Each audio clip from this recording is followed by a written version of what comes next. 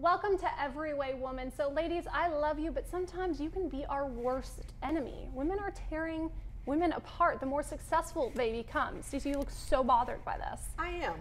Every time I hear this topic or this conversation, it bothers me because one of the things that we relate to as women, being women, that camaraderie, excuse me, and to think and to see and to witness and to personally experience women not having my back because I am successful is very difficult. Tell me about that. How did that make you feel?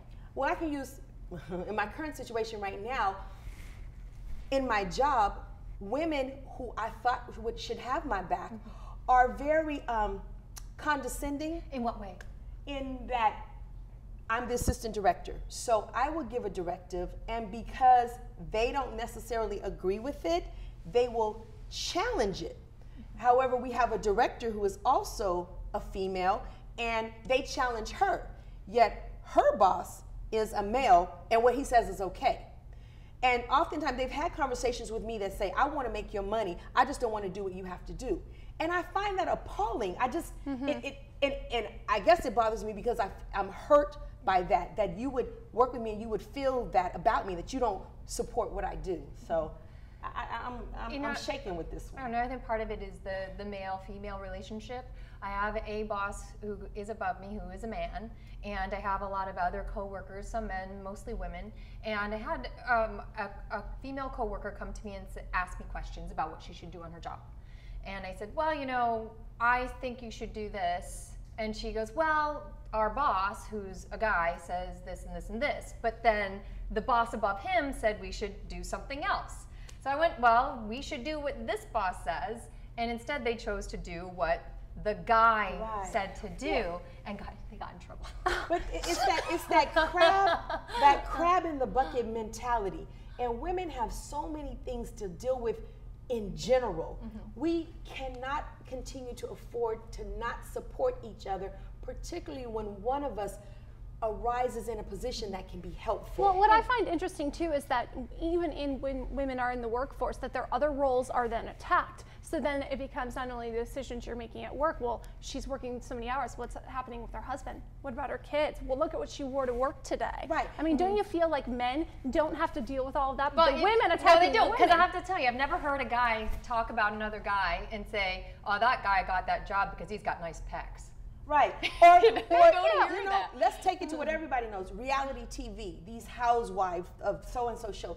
I know those shows because most of the people on them are successful, and they have these women going at each other. And we glorify that. We as women, we're the ones, we're watching it, and we glorify that. And that should be an abomination. No woman should be on TV or anyway pulling down her sister, and we show that to other young women, and so we perpetuate that. And I'm passionate about this because this is just real raggedy, and we got to do something about it. It's all about jealousy too, is what I think. I mean, these women are just jealous of what they have or their success, and so it comes out as this resentful, bitter. Who perpetuates that jealousy, Jesslyn? Oh, we all do, because it's a board, it's a topic of conversation, it's gossip. You mean jealousy, insecurity.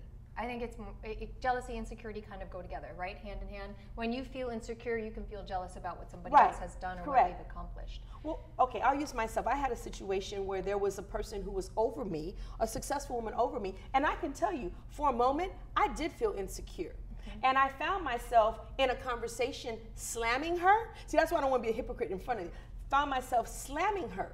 And the person that I was talking to said, Stacey, you are so wrong right about now, because I know where you sit, and the same thing that you're saying about her, someone has said about you. And that really put the light bulb on. Look at women who are running in politics of any office. I mean, they're getting criticized on all these different levels that men are, and mostly by other women. Right. Well, you know, women have very strong political views, and sometimes they have stronger views than men do.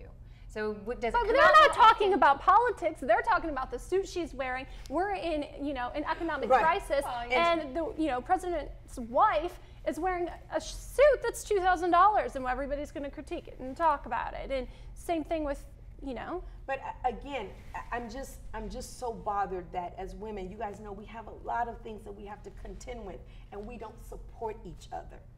And particularly when we reach a certain level, we don't support each other, and we got to do better, and because we have we're to start insecure. educating.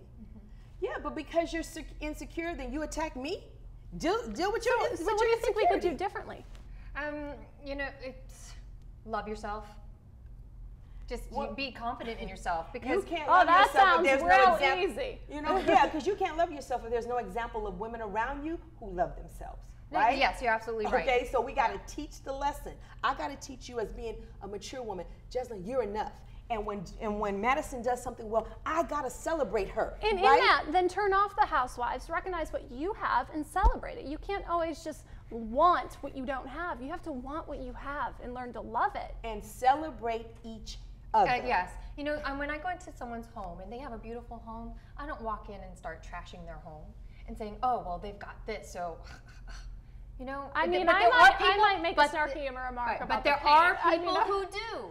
And it's the exact same thing. They'll walk into someone's beautiful home and go, oh, and then they'll start trashing it. And instead of just saying, hey, I appreciate your beautiful home. Thank you for sharing it with me. I'm so glad that you can have this so that I can come here and share. You can share it. And then the reason why that's important is because as women are successful, it's important that we reach back and continue to pull women up. So again, I would hope that, and I shared my own story, both how I'm experiencing and how I participated in it, to say that it's true and it's out there, but we have to make a change. We have to do something different, and we have to teach our young girls to start complimenting their friends at an early age, right? About how they look. About how they look. You were pretty. You did a great job. Congratulations on that A. I'm so proud. We got to start early. That's how we change that, to your question. Your daughters, her friends. You know what? I'm really proud of what you did. That's what you do. We'll be right back with more Every Way Woman. Stay tuned.